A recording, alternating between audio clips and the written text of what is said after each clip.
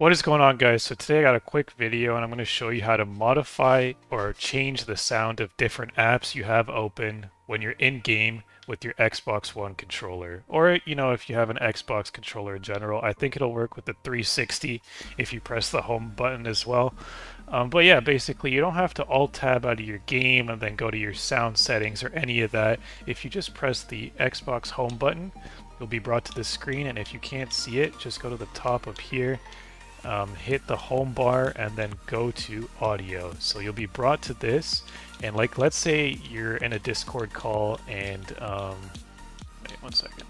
Let's say you're in a Discord call and you want to be able to just hear your buddy better and you want to turn the game volume down.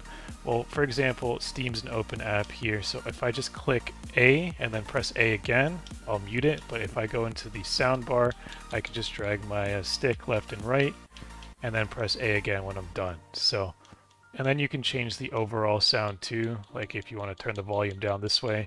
You can also do this, and you can see your microphone working this way too. I'll make a separate video on this, but it's a cool way to check if your mic works as well in-game with your controller. You don't have to exit out of your game and do any sound settings this way, so we'll do a separate video on this, but here's another tip anyways. So hopefully you guys found this video helpful. If you did, drop a like. Don't forget to subscribe. Thanks for watching.